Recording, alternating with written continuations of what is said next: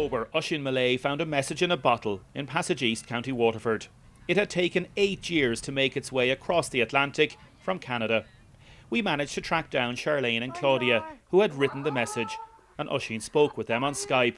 And we want to see if someone found the bottle, and you found the bottle. 8 years later, it's incredible.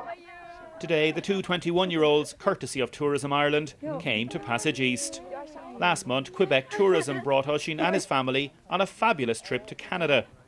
Oisín, Claudia and Charlene are amazed at what has happened since the bottle was found. Did you think this would ever happen? No, I did not think that this would happen. Did you ever think this would happen? No, never, and I didn't even think about the bottle 8 years later, so it's very surprising, yeah.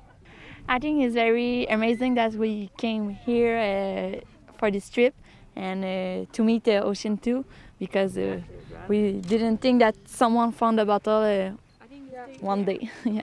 What advice would you have for anybody who sees a message in a bottle?